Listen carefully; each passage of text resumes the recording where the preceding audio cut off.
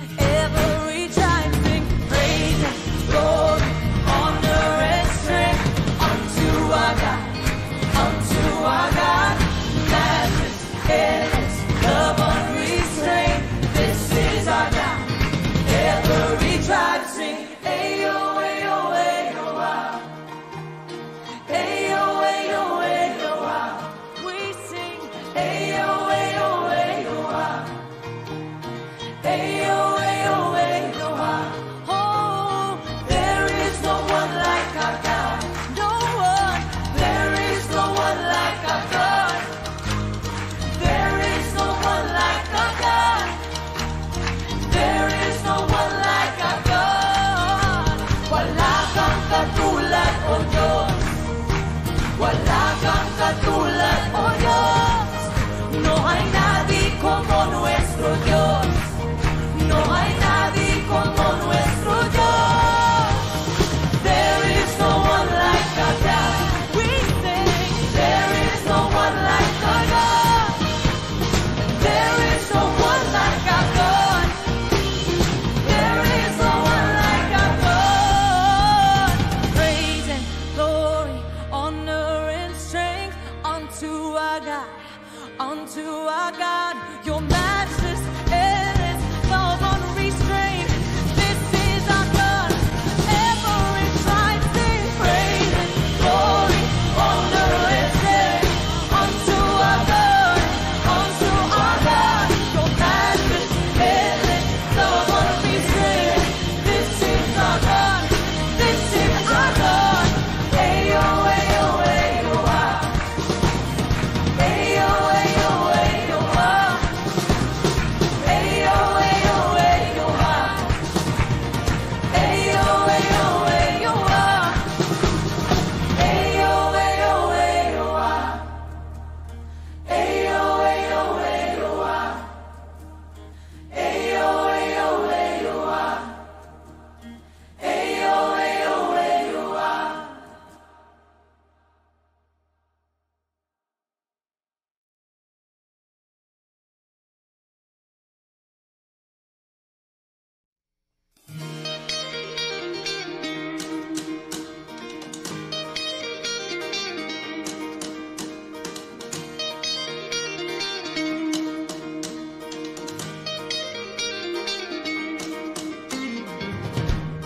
Every tribe will see your glory. Every nation bow before you. All our treasure turn to ashes in the light of you.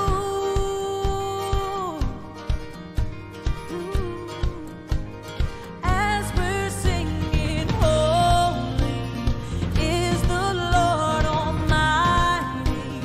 Only you are worthy, worthy of it all. Every tribe will see your glory. Every nation bow before you. Oh, all our treasure turn to ashes in the light of you.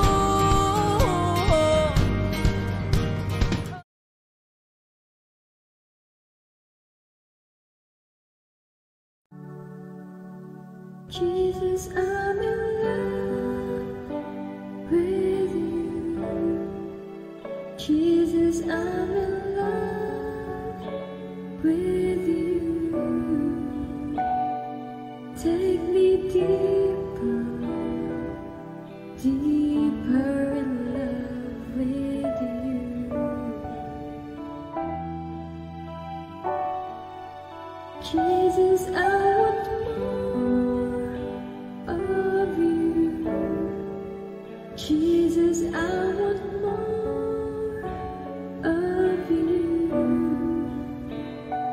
Draw me closer, closer to your heart.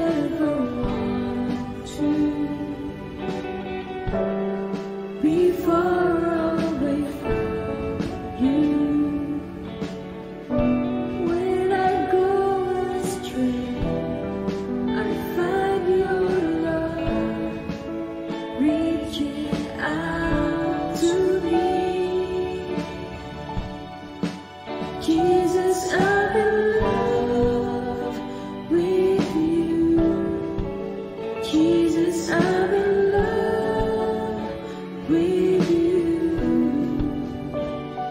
Take me deeper, deeper in love with you. Jesus, I want more of you. Jesus, I want more of you. Draw me closer, closer to your heart. I've ever wondered how much I love you. Every day I stand in your presence, giving all to you. I never want to be far away from you.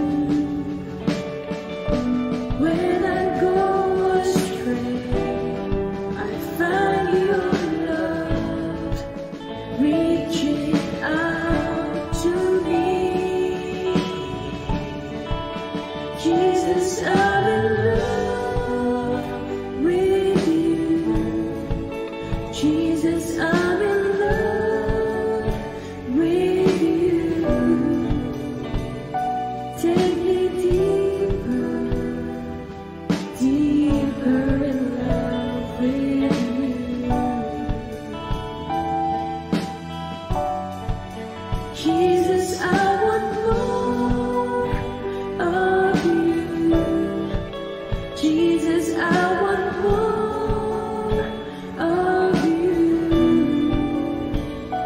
Draw me closer, closer to your heart. Jesus, I'm in love with you.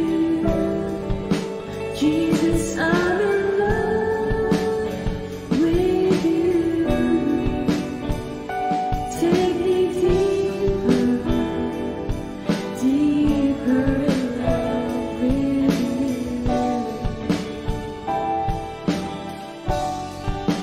Jesus, I want more of you. Jesus, I want more of you. Draw me closer, closer to your heart. Jesus,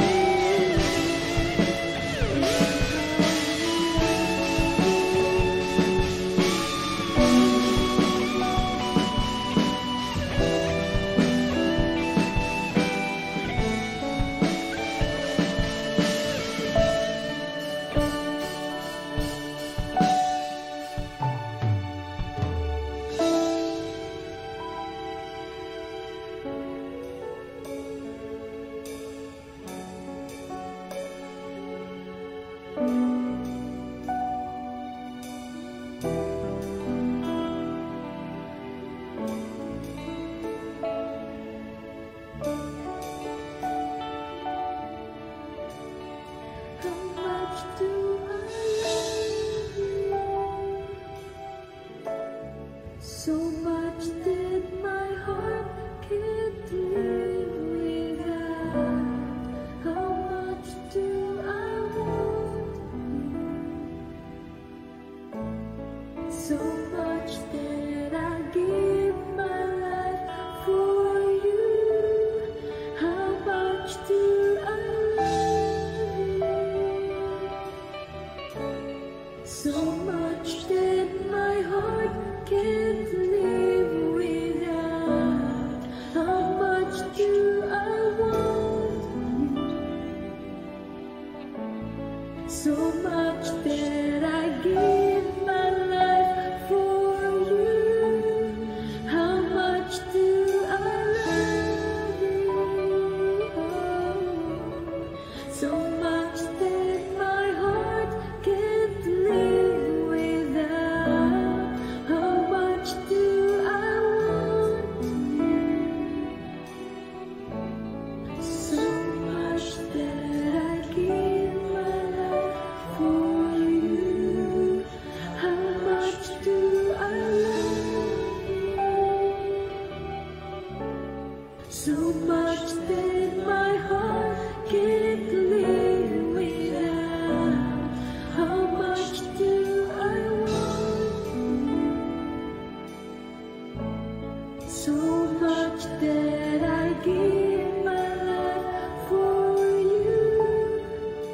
Jesus, I'm in love with you. Jesus, I'm in love with you. Take me deeper, deeper in love with you.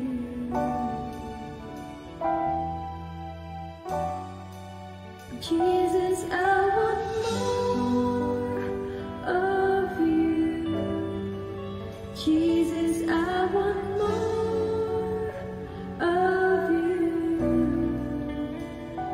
Draw me closer, closer to your heart.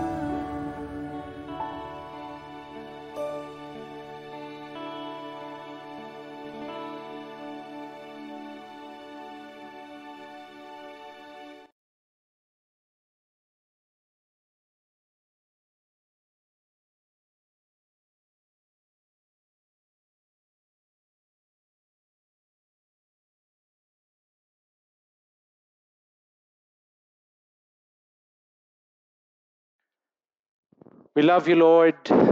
We thank you for your faithfulness. We thank you for your goodness. We thank you for your mercy. We thank you for your grace. You are the reason of our existence. You are life. You are healing. You are blessing. You are our God, our Father. We thank you that you are always there for us, empowering us, encouraging us, listening to our call, listening to our prayers. You are our shield, our ever present help in times of trouble. We give you praise and we give you honor. Glorify your name in all the earth.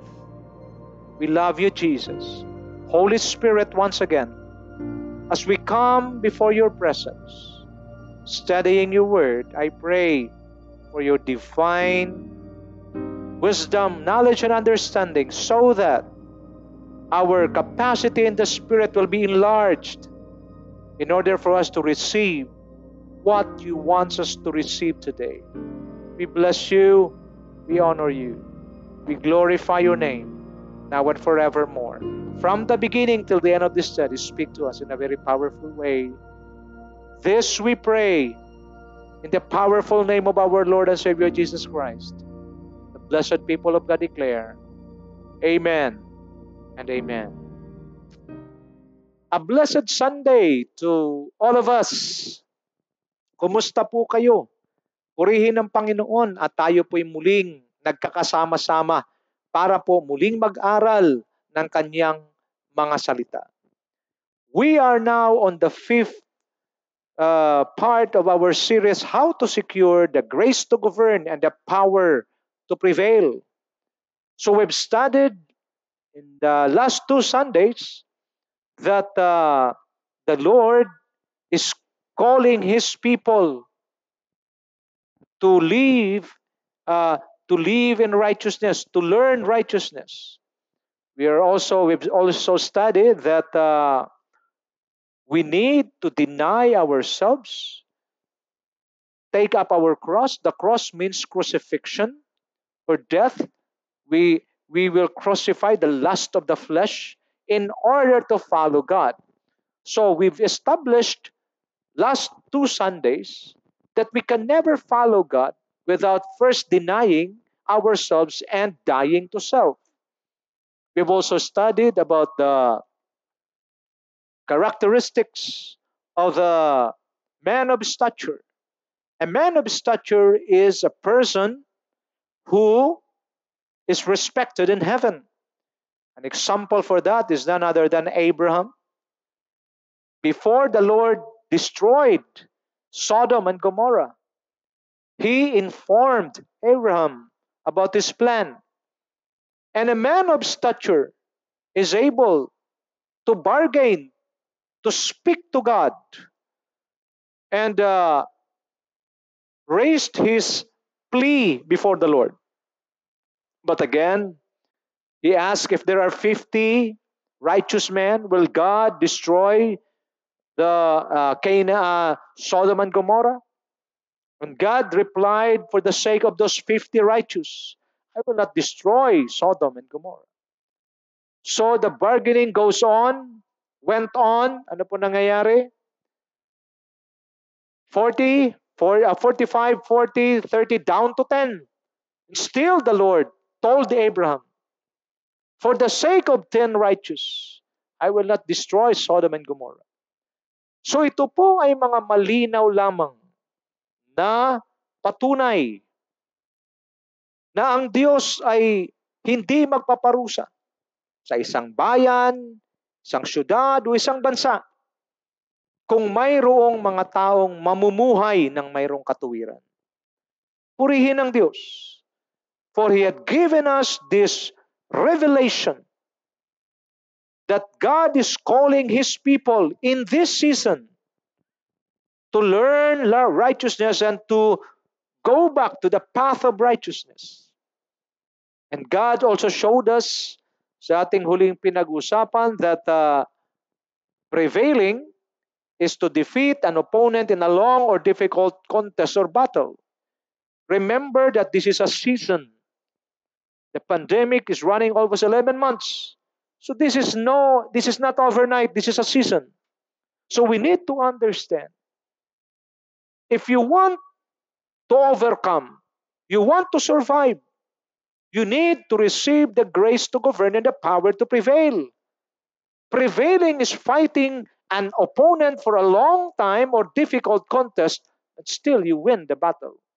Governing is to exercise continuous sovereign and authority over your enemy. So we do believe in the name of Jesus that in this season, the people of God, 2021, the prophetic message and declaration is this is the year of governing and prevailing. And how we can do that? We can prevail and govern because we have the kingly anointing and the priestly anointing. And our anointing is patterned in the order of Melchizedek. Melchizedek has a kingly anointing. When you speak about king, it means rulership. Pag atin po itong nalakaran at napamuhay natin ang Melchizedek anointing, what will happen? We will rule and reign, govern and prevail in the midst of this pandemic. We do not know kung kailan ito matatapos. But one thing we know, God is at work, and the people of God responding to His requirements, complying to His requirements. Once it is complied, then the Lord will move I believe this is a judgment from God in order to call the attention of all people on earth, especially His church. And we need to respond to God accurately by living and learning righteousness so that the wrath of God, the anger of God will be pacified. The moment na makita siya ng righteous, He will not pour out His wrath or judgment anymore, but He will stop it. And I do believe by the power of God, He said in His word, nothing is too difficult for Him, what is impossible to man is possible with God. He has the capacity, He has the power, He is able and capable to stop this virus anytime. But first, He needs to see people living and walking in righteousness. So our message in this part 5 of the series, How to Secure the Grace to Govern and the Power to Prevail, is we need to live and be a preacher of righteousness. Live and be a preacher of righteousness. Live a righteous life and don't just live it, but preach, share righteousness in others. Our text can be found in Genesis chapter 6, verse 5 to 9. Let me quote. Then the Lord saw that the wickedness of mankind was great on the earth, and that every intent of the thoughts of their hearts was only evil continually. So the Lord was sorry, for He had made mankind on the earth, and He was grieved in His heart. Then the Lord said, I will wipe out mankind whom I have created from the face of the land, mankind and animals as well as crawling things and the birds of the sky. For I am sorry that I have made them. But Noah found favor in the eyes of the Lord. These are the records of the generations of Noah. Noah was a righteous man, blameless in his generation. Noah walked with God. So dito po pinapakita po sa atin the best example, biblical example, ng isang taong nabubuhay sa righteousness at the same time preaching righteousness is none other than Noah. Medyo mahirap pong kalalagayan ni Noah before. Why? Because ang sabi po rin sa ating binasa, that every intent of the thoughts of their hearts was only evil continually. Lahat ho ng laman ng kaisipan ng mga tao nung panahon ni Noah, ang sabi ho sa Bible, it was written na pawang kasamaan ang laman ng puso. You can just imagine. People surrounding you have no intent, no other intention in their heart and mind but to do wicked things, to do evil. To the extent na ang kasamaan ng mga tayo umabot na ho sa sukdulan, umabot na sa langit, sa trono ng Diyos. This is why God decided to wipe out all mankind and all the living creatures on earth. But there is a man named Noah. Noah found favor in the eyes of the Lord. Noah was a righteous man, blameless in his generation. Noah walked with God. Isa hong paraan at magandang pag-aralan natin, how did Noah prevail and govern in spite of being surrounded by a wicked generation? Bakit mahalaga na pag-aralan natin ito, mga kapatid? Because, sabi po sa Bible in the book of Matthew, tinanong siya, paano po ba ang pagbalik ng anak ng tao? Paano po ba ang panahon at pamamaraan ng pagbalik ng Panginoong Hesukristo? Sabi ng Panginoon, it will be likened in the days of Noah. Alam niyo ho, nung aking mabasa yan, if I'm not mistaken, in the book of Matthew chapter 25, mapapansin natin, people are marrying, people are enjoying. Ganon din po ang time ni Noah. Habang si Noah po ay nagbubuo ng arka, sa mahabang panahon, ang mga tayo walang pakialam. In the first place, nung time ni Noah, ang mga tayo hindi pa po nakaranas ng ulan. At ang mensahe ni Noah, maghanda kayo dahil babaha. Alam niyo, mahirap sa mga taong maniwala sa isang bagay na hindi pa nila naranasan. That is why si Noah ay kanilang pinagtatawanan. Si Noah ay kanilang tinutuya. Mukhang may tama ka na. Bakit mo sinasabing babae, napakataas ng araw? And in the first place, people doesn't yet experience flood. Nagkaunawaan po tayo? But Noah found favor in the eyes of God. His righteousness, his blamelessness, and his walk with God enable him to prevail and govern. Alam nyo, hindi ko po talaga maisip. Hindi po imposible na napapalibutan ka ng mga taong masasama, walang laman ng isip at puso kundi pawang kasamaan. Malamang maraming temptations, maraming buyo, maraming kumbaga panunukso kay Noah. But Noah chose to live a righteous life and chose to walk with God. Mga kapatid, hindi na po nasulat sa Bible pero sa aking analysis malamang tuwing makikita ng mga tao si Noah, kahit sila punong-puno ng kasamaan, sabihin, wag mo na, wala kang mapapala dyan. Puro righteousness yan. You know, in Hebrews 11:7, okay, Hebrews 11:7, tingnan nyo po sa inyong screen ang sabi. By faith, Noah being warned by God about things not yet seen, in reverence prepared an ark for the salvation of his household, by which he condemned the world and became an heir of the righteousness which is according to faith. Walang alam si Noah. Pero dahil sinabi ng Diyos, alam niyo, mahalaga ho ito. What made Noah prevail? What made Noah govern? It was the Word of God. Kung mayroon man tayong priority in order for us to secure prevailing and governing this year, especially during this pandemic time, it is none other than securing the Word of the Lord.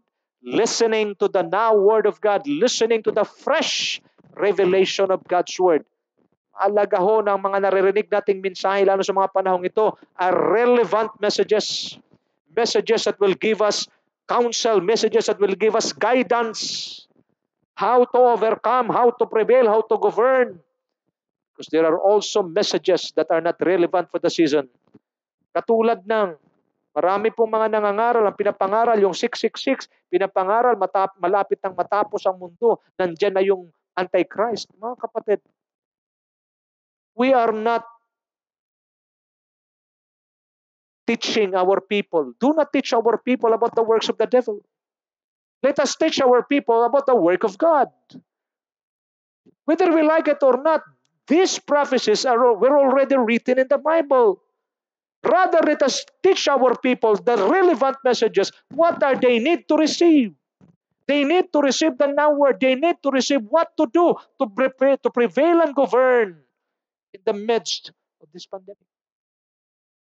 2 Peter chapter 2, verse 5, it says, and did not spare the ancient world, but protected Noah, a preacher of righteousness, with 7 others when he brought a flood upon the world of the ungodly. Noah was not just a righteous man. He is not just living in righteousness, but he is also a preacher of righteousness. Tingnan niyo po ako mabuti. One way of prevailing and governing is Noah chose. Importante yung desisyon natin. Na kahit na anumang mangyari sa ating kapaligiran, we will not allow these things to affect us. But we allow the presence of God to affect us. We allow the presence of God to cover us. He who dwell in the shadow of the Almighty. Alala niyo po ang Psalms 91? Will abide in the presence of God. And we will become untouchable. Para praising ho sa Psalms 91. Down. Pakita natin siya na naghangad ng pagkupkup sa kaitaasan, makapagsisibing muog katahanan. Nakapagsasabi siya na siya po ay aking sandigan at kailanman hindi po tayo ng Diyos pababayaan. God is greater than this pandemic. And I want to submit this report to you. He still sits on the throne. And the one seated on the throne is the one dictating the tempo. He is the one in control of all situation. And I want to submit this report to you that the one seated on the throne of heaven is none other than God. And this God who sat at the throne of heaven is none other than our Father. Is our Father God. That is why when he saw Noah living in righteousness, when he saw Noah became a preacher of righteousness, he never forgot Noah. And the good news is this, di lamang si Noah ang naligtas. Because on that moment, Noah was the only one left righteous. But God in His mercy and grace, alam ni Lord na si Noah ay malulungkot kung siya lang ang isa sasakay sa arko. That is why even his wife, even his children, and his daughter-in-laws na hindi rin nabubuhay sa righteousness, they were saved. Not because they were righteous, but because of the righteousness of Noah. Alam niyo mga kapatid, living a righteous life before God and preaching a life of righteousness will not only save us, but it will also save our loved ones. Kaya walang talo kung tayo mabubuhay ng mayroong katuwiran at kabanalan sa harapan ng Diyos. So one way of prevailing and governing is to make a decision to walk and live in righteousness, and not just live by righteousness, but become a preacher of righteousness. So in order to give clarity to our topic today, let us discuss the two kinds of righteousness. Okay, tingnan po natin. Number one, the righteousness of men. Meron po dalawa kasi mayroon po mga tao nagsasabi, ako ay walang inaagrabyado, ako ay walang inaaping tao, kaya okay na po ito kahit hindi na po ako magsimba, kahit hindi na po ako magiging makadiyos, ako na may mabuting tao. Tingnan po natin ang righteousness ng tao. The righteousness of man, number one, Isaiah 64 verse 6. For all of us have become like one who is unclean. And all our righteousness or righteous deeds are like filthy rags or filthy garment. And all of us wither like a leaf, and our wrongdoings like the wind takes us away. This is called self-righteousness. Alam mo, sabi ng Diyos, ang self-righteousness ng tao, yung mga nagsasabing wala naman akong inagrabyado, wala naman akong inaapi, basta ako'y mabait lang na tao, hindi po yan po pwede. Bakit? Ang tingin ng Diyos sa righteousness of men is a self-righteousness. At ang sabi para sa maruming basahan, narinig ko po kay Pastor Wilbert, ito palang ibig sabihin nito. Yung may mga ketong noon, dahil ang ketong po, ito'y kinakain ng iyong laman, at habang ito'y naaagnas, pinupunasan po ng basahan. At ang tinutukoy ng Diyos dito na filthy garment is none other than the garment na pinupunas sa isang may ketong.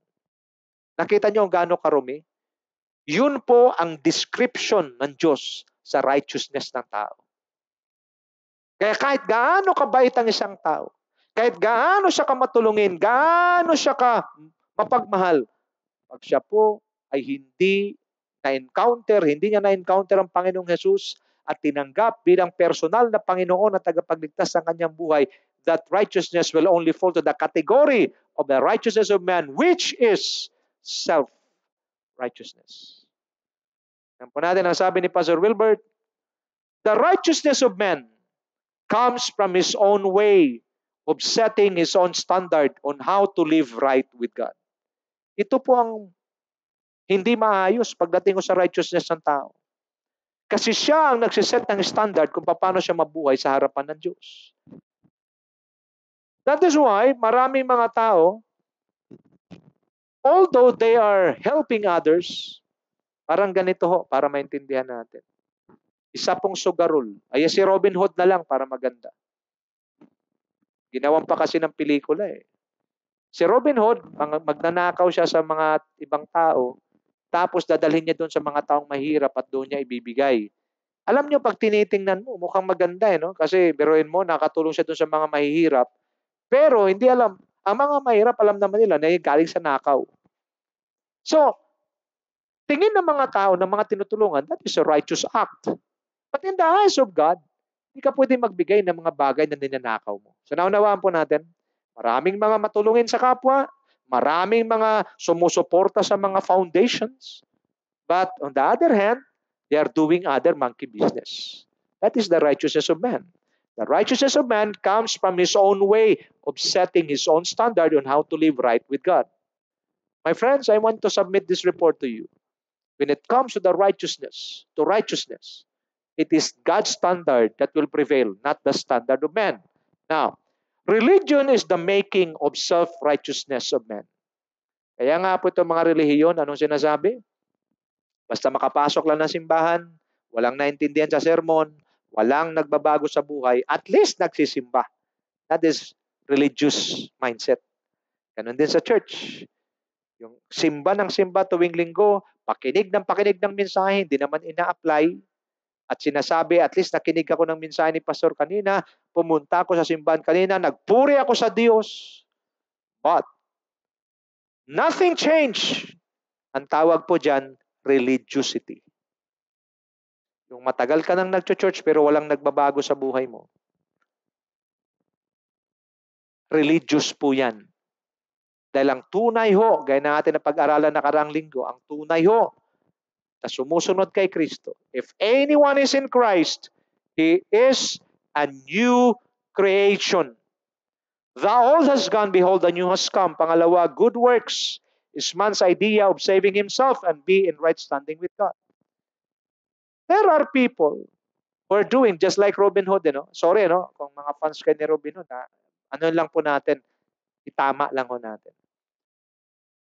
Si Robin Hood, ang siya po'y magnanakaw, kukuha ng area ng iba, at ipamimigay niya doon sa mga taong nangailangan, sa palagay ng iba, kaya nga pag siya hinuhuli, hindi po siya isinusuplong ng mga taong naroon. Bakit? They are recipients of the help na galing kay Robin Hood. Ayokong tawagin blessing. Help. But, in reality, when it comes to the law, he is violating the law. But again, because of good works, maraming iba, maraming kasalanan na ginagawa, tahimik, palihim, para wag mahalata, gagawa ng mabuti sa pamagitan ng pagtulong. That is also filthy rags before God. That's just a filthy garment. Why? Tingnan natin Romans 3:23. For all have sinned and fall short of the glory of God.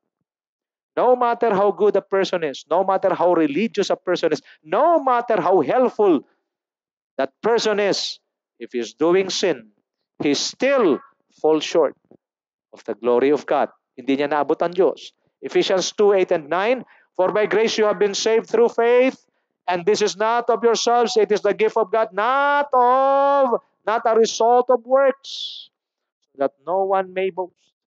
Ang kaligtasan ho ay biyaya ng Diyos. Ito'y hindi galing sa gawa ng tao, hindi galing sa pagsisikap ng tao. Dahil nga, ang lahat ng pagsisikap at katuwiran ng tao ay maruming basahan lamang, basahan na pinampupunas sa sugat ng isang may ketong. Alam niyo yung may ketong? Yan po ay curse nung time noon sa Israel. At pag ikaw ay nadikit yung damit mo sa may ketong, ikaw consider ka rin na unclean. That's why ang kagandahang loob, ang katuwiran ng tao ay maruming basahan lamang. Basahan na pinampupunas sa may ketong. Anong ibig sabihin? Unclean. Righteousness of man is an unclean thing before God. Good traditions of man will not make us righteous before God. Itong mga tradisyon. Tingnan natin. Matthew 15:1-3. Then some Pharisees and scribes came to Jesus from Jerusalem and said, why do your disciples break the tradition of the elders? And they do not wash their hands when they ate bread. And he answered and said to them, why do you yourselves also break the commandments of God for the sake of your tradition? Why? Because nagiging ang tradisyon ng mga scribe at mga Pariseo noon, anong ginagawa nila? They gave more emphasis on the outward traditions rather than cleansing the hearts of people by the Word of God. Ang kanilang paglilinis ay puro lamang panlabas, pero yung loob, yung puso, hindi nililinis. That is why, nung sinabi nila, ang iyong mga disciples ay hindi naghuhugas ng kamay bago kumain, sumagot ang Panginoon, bakit kayo rin? Binibreak ninyo ang commandment ng Panginoon sa pamamagitan ng inyong tradisyon. Marami po mga tao, pagdating sa mga tradisyon na kanilang nakagisnan, they are willing to break the law of God. There are also people in the church, people of God, for the sake of their own interest, they are giving shame to the name of the Lord, even not giving importance to the death of Christ on the cross of Calvary. just for them to look good before people. These are the righteousness of man. Colossians 2 verse 8, see to it that there is no one who takes you captive through philosophy and empty deception in accordance with human tradition, in accordance with the elementary principles of the world, rather than in accordance with Christ. Nakita ni Pablo dito sa mga taga-Colosas na kung saan marami pa rin mga tradisyon na gawa-gawa ng tao. Sabi ni Pablo, naway hindi kayo madala sa mga filosofi at mga tradisyon ng mga tao. Bagkus, kayo ay mamuhay ayon sa buhay na inilathala at ipinamuhay ni Kristo Jesus na siya namang minomodel ni Pablo. Tingnan niyo pa ako mabuti mga kapatid. Even churches today, they have lots of traditions. Nakakatawa nga ho minsan. Kasi even in Christian churches, mas mahalaga yung tradisyon, the bylaws of people. Hindi, wala po ako against sa mga bylaws. But sometimes, there are bylaws of men, laws created by men, that go against the Word of God. At sasabihin natin, we will justify. No, no, no, no. One of the definition of the Bible or the Word of God is the Bible is the supreme authority. Wala nang hihigit pa sa Biblia. Kaya anything na ginagawa ng tao na sa akala niya tama, kaya nga righteousness of man, all the righteousness of man is just like a filthy rag. Ano yung filthy rag? Yun yung basahan na pinamumunas sa mga may ketong. Pinapakita ng Diyos. Ganon kasidhi ang definition ng Diyos pagdating sa righteousness of man. It is just like a filthy rag. Kahit na maglakad ka pa ng paluhod simula sa simbahan, sa pintuan hanggang sa altar, it is considered by God as filthy rags. Why? Because lahat ng ginagawa ng tao, kabutihan ng tao, will not save him. Kaya sabi ng Panginoon sa Ephesians 2:8-9, for by grace you have been saved. Grace is God's unmerited favor to an unworthy person. Lahat naman tayo, hindi karapat-dapat. For all of sin and fall short of the glory of God. That is why yung pagliligtas sa atin, yung kabutihan natin ay wag nating ipagmalaki. Bagkus ipagmalaki natin ang kamatayan ni Kristo sa krus ng Kalbaryo. Siya nagbibigay sa atin ng kaligtasan. And by doing this, what will happen? Patuloy tayong pagpapalain ng Panginoon. Pangalawa, let me define you the righteousness. Number one, the righteousness of man. This time, the righteousness of God. In Genesis 15:1-6. Please look at your screen and read with me. And sabi po, after these things, the word of the Lord came to Abram in a vision, saying, do not fear, Abram. I am your shield. I am a shield to you. Your reward shall be very great. But Abram said, Lord God, what will you give me, since I am childless, and the heir of my house is Eliezer of Damascus? Abram also said, since you have given me no son, one who has been born in my house is my heir. Then behold, the word of the Lord came to him, saying, this man will not be your heir, but one who will come from your own body shall be your heir. And he took him outside and said, now look towards the heavens and count the stars, if you are able to count them. And he said to him, so shall your descendants be. Then he believed in the Lord, and he credited it to him as righteousness. My friends, let me introduce to you the righteousness of God. When Abraham was still childless, nag-usap sila ng Panginoon at ang sabi ng Panginoon, your descendants will be as numerous as the stars in the skies. Sabi ni Abraham, I have no son. I have only a servant in the name of Eliezer of Damascus. Siya ang magmamana ng aking mga ari-arian. Sabi na Lord, no, you will have your son from your own body. At ang sabi po ng Bible, although Abraham was already 75 and his wife Sarah was 65 years old and barren, baog, but ang sabi ng Bible, then he believed in the Lord and he credited it to him as righteousness. The righteousness of man, kailangan niya ng so much effort only to boiling down. The effort of man only boils down to nothing. But the righteousness of God, all you need to do, just like Abraham, is to believe the word of God. And the moment you believe God's word, it will be credited to us as righteousness. Ano ho ang una pong pinag-usapan natin, how to govern and prevail? We should live and preach righteousness. And the moment we possess the righteousness of God, how? By believing the word of God. God said in His word, I will never leave you nor forsake you. I will be your present help in times of trouble. Where does my help comes from? I look up my eyes on the hills. Where does my help comes from? My help comes from the Lord, the maker of the heavens and the earth. Let us believe what the word of God says. The moment we believe, just like Abraham, although he was 75 years old, although his wife was already 65 years old and barren, but still he believed in the Lord. It seems so impossible. Why? Because God compared it to the stars, the numbers of stars in the sky. And look at his body, siya po ay matanda na at ang kanyang asawa baog pa. But still, Abraham believed in the Lord. And God credited it to him as righteousness. Nakita niyo ho ang kaibahan? The righteousness from God. How to receive it? By simply believing His Word. That is why, hindi talaga pwedeng isang tao hindi nakikinig ng salita ng Diyos.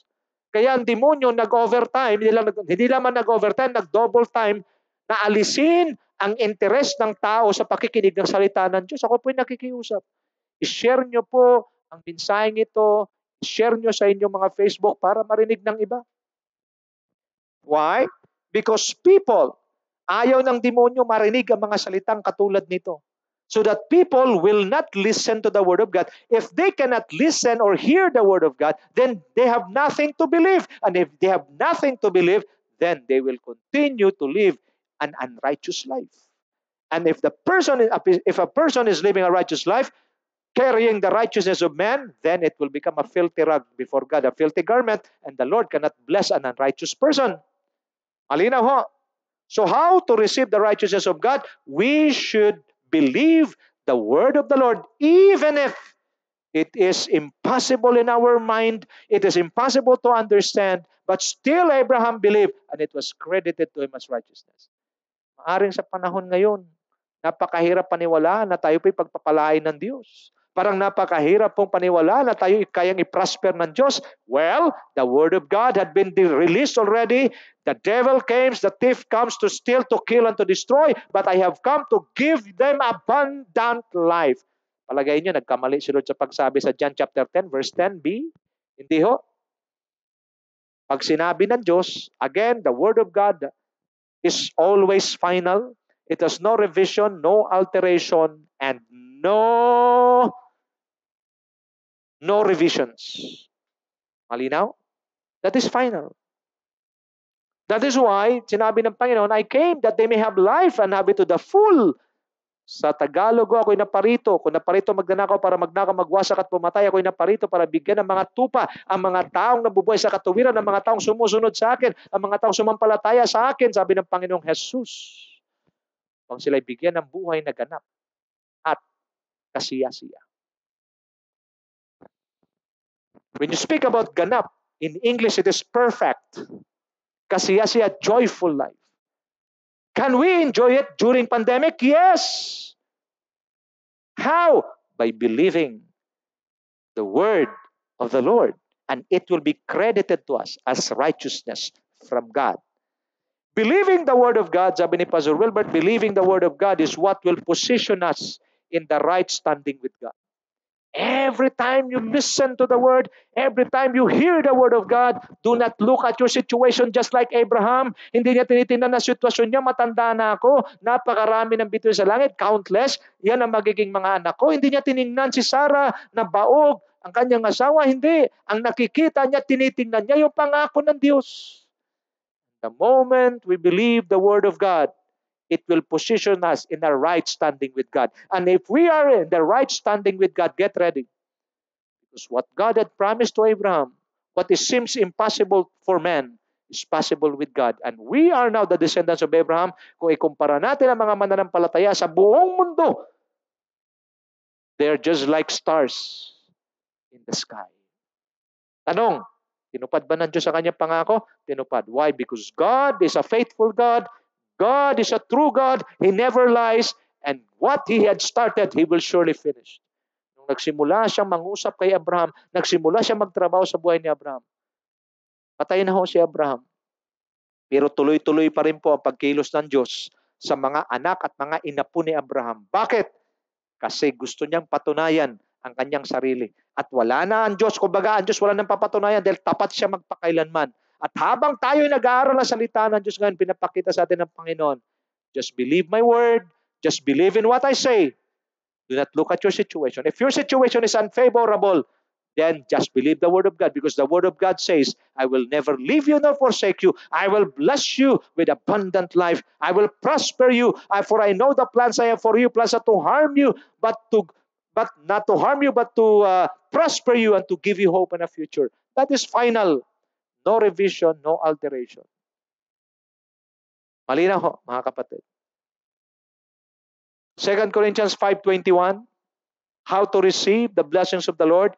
He made him who knew no sin to be sin in our behalf, so that we might become the righteousness of God in him. Paano ang tao ma-receive ang righteousness ng Panginoon? How we will become righteous, how we were being made righteous before God? Jesus, the Lord Jesus Christ, who has no sin, became sin. He did not become a sinner. He was made sin. Siya naging kasalanan. Hindi naging makasalanan, naging kasalanan. Upang tayong mga makasalanan ay maging matuwid sa harapan ng Diyos.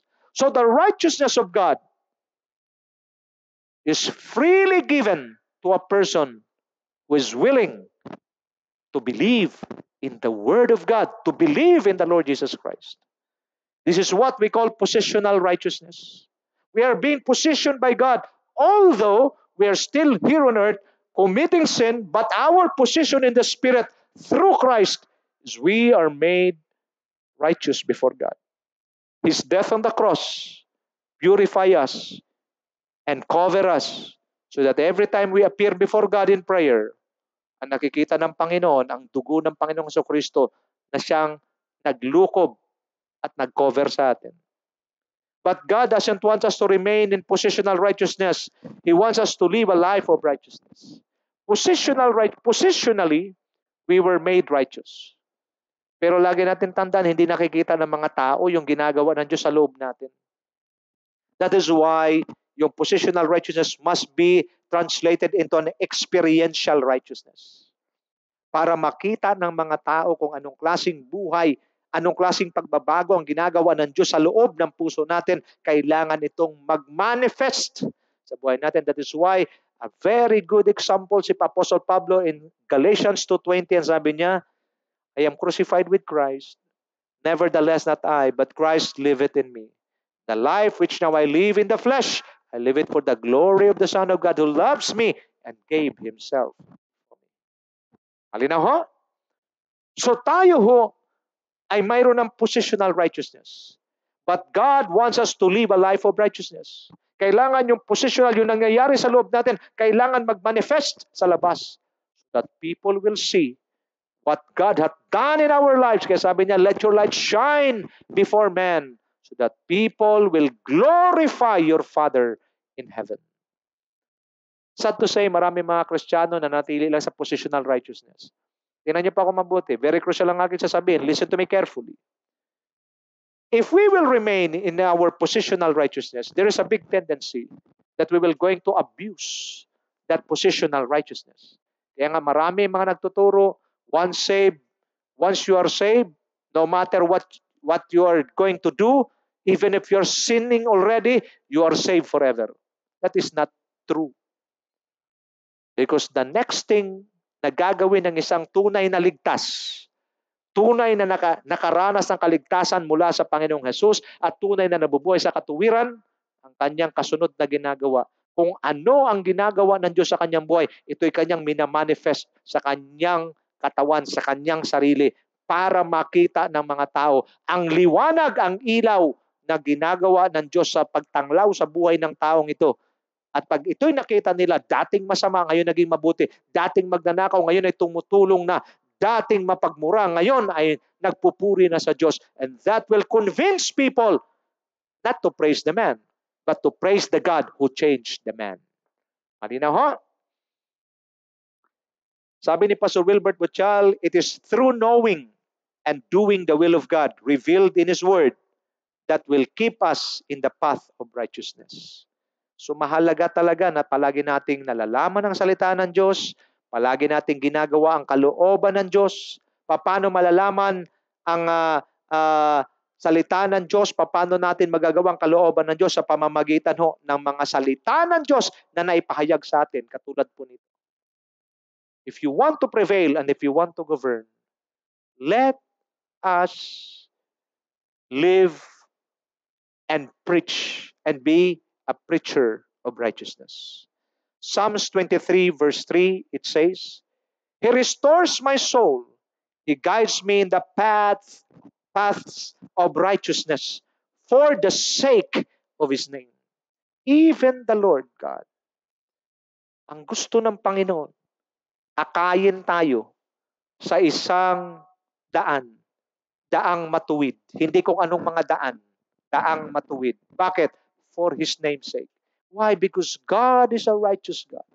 And if you are professing that you're a Christian, if you are professing that you are following God, then God is expecting you to walk in the path of righteousness. And if you are a believer of God, living in righteousness, preaching righteousness, it will be easy for you to walk in the path of righteousness. Because you are listening to God, you are obeying the Word of God. Malinaw ho? Marami yung nagsasabi, born again, Christian, whatever, ano man tawag mo, pinagmamalaki mo pang kinabibilangan mo, di naman ho masama yan. Pero again, God is more concerned of the life behind the profession. Marami nagsasabi, matagal na ako sa church. God is not after the years of your years of being a Christian. God is after the life behind the years of Christianity that you have. I am a worker of the church. God is not after your ministry. He is after the life of the one doing the ministry. Mahalaga ho ito, mga kapatid, itong ating pinag-uusapan. Hey, Pastor, I'm listening the Word of God. I am giving my tithes and offering. It's good. But again, you have to give that. Why? Because it is not yours. It's God's. It belongs to the Lord. But again, more than tithes and offering, God is after the life of the person behind the giving. Malinaw ho, mga kapatid. Ito ho ang pangungusap ng Diyos para ho tayo ma-possess natin ang grace to govern and the power to prevail. Let us live in righteousness. Let us live our lives praising and worshiping God. Letter B, keeping ourselves in the path of righteousness. Number 1, letter A, live and preach righteousness. Tama po ba? Yun po yung una, no? Tingnan natin, ano? Live and preach and be a preacher of righteousness. Letter B, sabi po rito sa ating pinag-aaralan, keeping ourselves in the path of righteousness. Tingnan niyo pa ako mabuti. Hindi po como tayo po ay nagkaroon na ng positional righteousness. At habang ito'y ina-apply na natin, lagi nating tandaan, as long na tayo po ay nandito sa lupa, mayroon pong demonyo na palaging nagpaplano ng mga bagay na kung saan tayo po ay dalhin sa daan ng kasamaan. There are temptations, there are attacks, schemes of the enemy na ginagawa against us so that maapektuhan po ang ating paglakad sa path of righteousness. That is why it is very important to understand how to keep ourselves in the path of righteousness. Mahalaga po yan. Kasi as long na nandito ka sa mundo, hindi hulat ng tao sa mundo righteous. Hindi ho lahat ng tao sa mundo lumalakad sa righteousness. Mayroon din sa wickedness. Especially people who do not yet know God. That is why, mapapansin mo, these people, sabi po sa Ephesians chapter 2, these are people governed by a disobedient spirit. Ito yung mga persecutor mo, ito yung mga nagpapasaway sa'yo. Ito ho yan . That is why to keep ourselves in the path of righteousness is not easy. So we need to understand principles. How to keep ourselves in the path of righteousness. Number one, listen to the warning of the Lord. Sabi po sa Hebrews 11:7, by faith, Noah, being warned by God about things not yet seen, in reverence, prepared an ark for the salvation of his household, by which he condemned the world and became an heir of the righteousness which is according to faith. It is very important to listen to the warning of the Lord. Ito pong pangyayaring ito, simula March 2020 until now, this is a warning from God. Kaya nga sabi doon sa Isaiah 26 verse 9, when judgment comes on earth, the people, the people learn righteousness. So mahalaga ho ito yung pangungusap ng Diyos. Kasi nga ang punot dulo ng lahat ng ito, haharap tayo lahat sa Panginoon. Magsusulit tayo. Mabuti man o masama ang ating ginagawa. Hayag man o lihim, pagsusulitan natin lahat sa Panginoon. At alam na ng Diyos ang magiging conclusion pag ang isang tao hindi mabubuhay sa righteousness, alam niya na ang conclusion kung ano ang tatanggapin ng tao ito sa halip na pagpapala, baka sumpa. That is why God is calling us. God is giving the people a warning. If you will not change, there will be another judgment that will come. But God forbid, wag na pong ipahintulot ng Diyos. That is why, narito po tayo, pinadala ng Panginoon para mangusap, para magpapaalala sa atin. If there are things that needs to be stopped, if there are things that needs to be eradicated, if there are things that needs to be eliminated, to be cut off, then let's do it. Listen to the warning of the Lord. Pag ang Diyos po nag-warning, hindi po siya mag-warning na para nagbibiro. Because isa lang pagkakakilala ko sa Diyos na sinasamba natin, sa Diyos na hindi nagbibiro. Pagka sinasabi niya, gagawin niya. Pag pinangako mo, panghahawakan niya. Malinaw ho? Kaya mapapansin mo si Lord, pag nakipag-covenant kay Abraham, kay Isaac, kay Jacob, patay na ho si Isaac, patay na si Jacob, patay na si Abraham. Pero yung kanyang covenant, dahil hindi siya nagbibiro, totoo siyang Diyos, tinutupad niya pa rin hanggang ngayon, hanggang sa mga panahon at sa oras natin ngayon. 2 Peter chapter 2, verse 4 to 10. For if God did not spare angels when they sinned, but cast them into hell and committed them to pits of darkness, held for judgment and did not spare the ancient world, but protected Noah, a preacher of righteousness, with 7 others when he brought a flood upon the world of the ungodly, and if he condemned the cities of Sodom and Gomorrah to destruction by reducing them to ashes, having made them an example of what is coming for the ungodly, and if he rescued righteous Lot, who was oppressed by the perverted conduct of unscrupulous people, for by what he saw and heard that righteous man, while living among them, felt his righteous soul tormented day after day by their lawless deeds. Then the Lord knows how to rescue the godly from a trial, and to keep the unrighteous under punishment for the day of judgment, and especially those who indulge the flesh in its corrupt passion and despise authority, reckless, self-centered, and speak abusively of angelic majesties without trembling. Ito ho, pinapakita po sa atin ng Panginoon, mga kapatid. Oh, Noah was a preacher of righteousness. Although tiningnan namin nila Pastor Wilbert, he built the ark for 120 years. Ganong katagal. But preaching 120 years, nobody believed. Why? Because marahil isang dahilan, hindi pa nakaranas sa mga tao ng baha. Hindi nakatikim ng ulan. Puro hamog lang. That is why it is very impossible for men to believe. But again, tingnan niyo po ako mabuti. Mga kapatid ko na masisipag sa gawain ng Diyos, huwag po tayo magsawa sa pangangaral na salita ng Panginoon. Even if people will reject us, even if people will not listen to us, just like Noah, just keep on preaching. Just keep on sharing the word of God, no matter what happened, whether people will listen or not. Why? Because in due time, nung dumating ang araw ng paghukom ng Panginoon, ng galit ng Diyos, ng kanya nang ibinuhos sa pamamagitan ng malaking baha, Hindi po si Noah napahiya. Sa kanyang pagsunod sa Diyos, sa pangangaral ng salita ng Diyos, God saved him, not only him, but including his family. Malinaw ho? Then the Lord knows how to rescue the godly from trial. Walang talo ho pag nabuhay tayo sa katuwiran.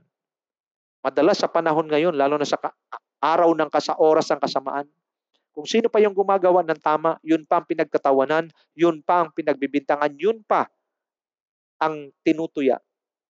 Especially if the people surrounding you are living in a wicked thing, a wicked way. Sabihin nila, ikaw na lang ang nagsasanto-santuhan dyan. Lahat naman gumagawa, ba't di ka na lang sumabay? So parang itong sa last days so, makikita natin na ang mga tao na gumagawa ng kasamaan, dahil marami silang gumagawa, pare-pareho sila, nagmumukhang kaaway at corny at killjoy ang gumagawa ng katuwiran. But it is very different in the case of Noah. Because Noah was determined, he was serious, and he was focused to live a righteous life before God, to keep himself blameless, and to walk with God. Tingnan niyo pa ako mabuti. Palagi ko itong sinasabi, ulitin ko muli.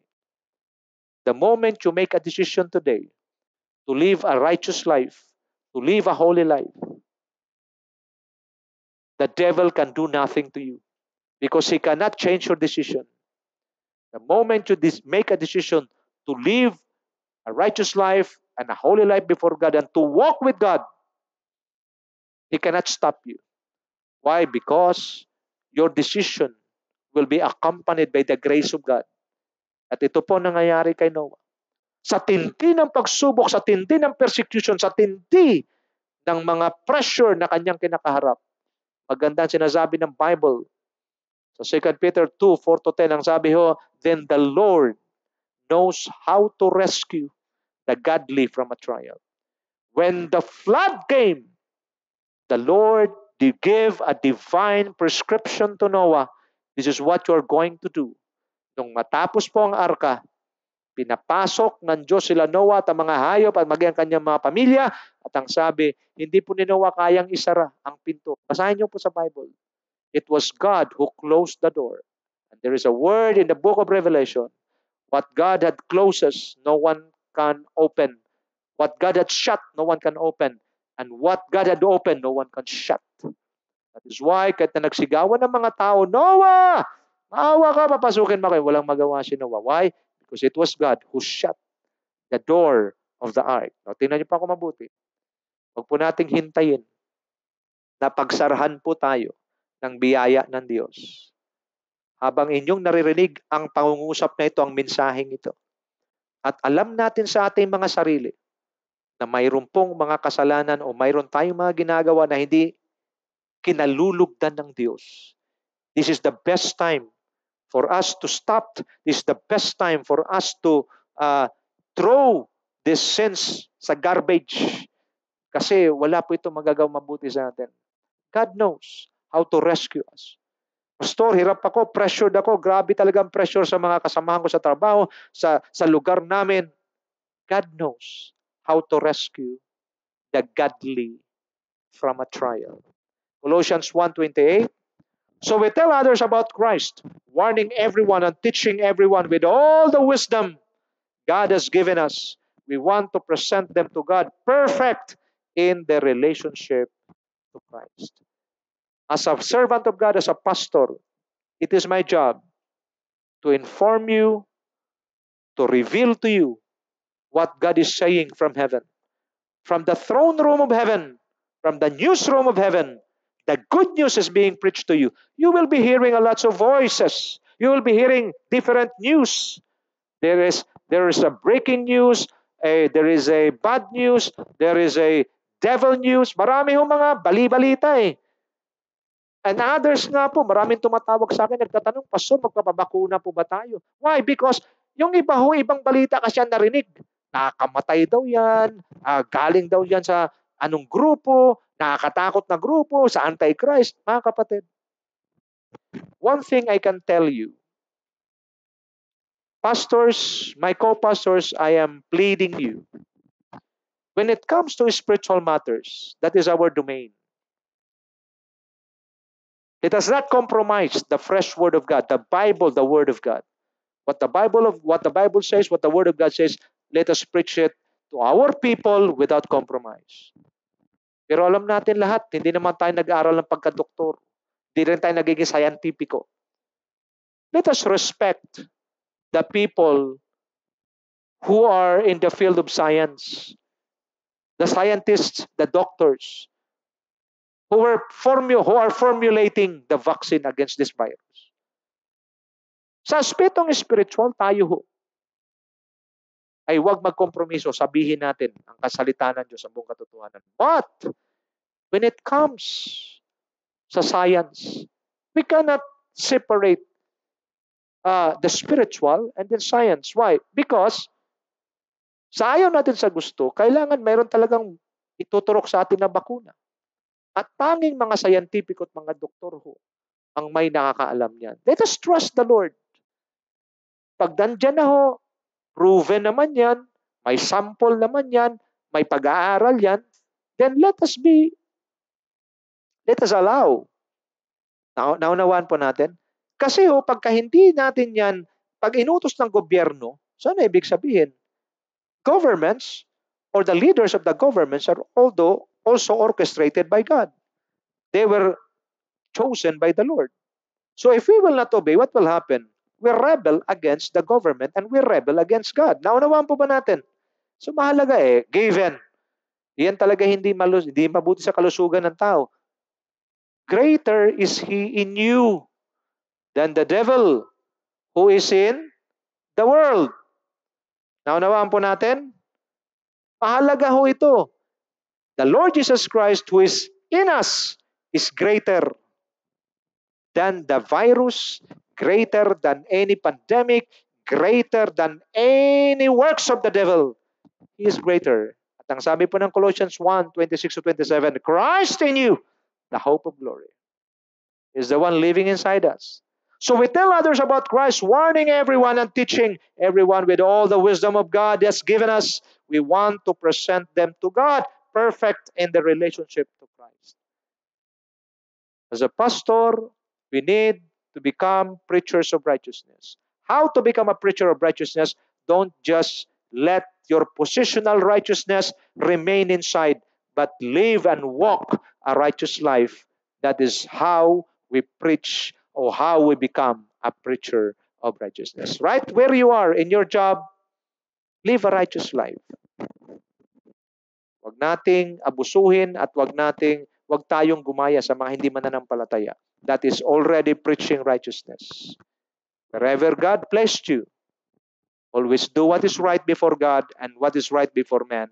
That is how we preach, how we become a preacher of righteousness. Itutuloy po natin sa susunod na linggo ang ating pag-aaral. And with this, lagi natin tandaan, if you want to receive the grace to govern and the power to prevail, live and be a preacher of righteousness. And number 2, lagi nating tandaan mga kapatid, number two is let's keep ourselves in the path of righteousness. Sabi nga ng Bible, kung kayong malakas at matatag, huwag kayong magkumpiyansa, magpakasiguro, baka kayo ay bumagsak. That is why it is very important to keep ourselves in the path of righteousness by listening to the warning of the Lord. Next Sunday, pagpatuloy po natin ating pag-aaral. Stay safe mga kapatid. Pagpalain kayo ng Panginoon. Let's come to the Lord in prayer. Father God, we thank you for your word. We thank you for reminding us that if we want to possess the grace to govern and the power to prevail, we need to live in righteousness and be a preacher of righteousness. Help us, Lord, to be like Noah, that he was determined to walk with you, to live in righteousness, and to live a blameless life. If we will make a decision, the devil has nothing to do with it, because the grace of the season will be poured out in our lives. Thank you that you're reminding us if we want to receive the grace to govern and the power to prevail, we need to keep ourselves in the path of righteousness by listening to the warnings of God. I pray, Father God, that those who listen to this word today will make a decision to eliminate, eradicate all sinful habits, sinful acts, sinful relationship, or whatever it is that is not pleasing before your eyes. Help us to be like Noah, to make a decision to live a life worthy of God, worthy before God, a righteous and a blameless life, and to walk with God so that He can lead us, so that you can lead us in the path of righteousness for your name's sake. This is my prayer in Jesus' name, and I continue to declare your table will never run out of food. I declare a good health, long and satisfied life, and financial blessings are coming your way. Receive it now in the name of Jesus, and the blessed people of God declare, Amen and Amen. Have a good and godly day.